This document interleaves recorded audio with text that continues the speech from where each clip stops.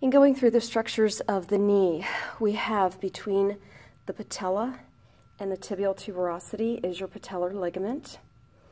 Here we have the fibula, so this would be your fibular collateral ligament, or you could say lateral collateral ligament.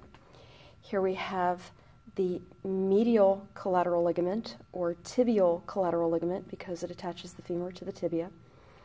Remember that the medial or tibial collateral ligament attaches directly to the medial meniscus, which is in here. I can't bend that as well.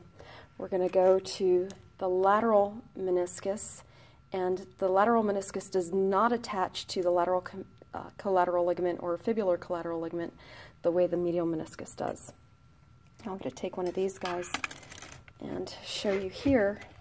If we open up the knee joint, okay, and I can't do this with two hands, but right in here is your anterior cruciate ligament where my thumb is.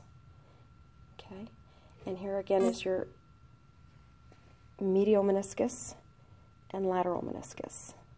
Okay, the fibula is always lateral.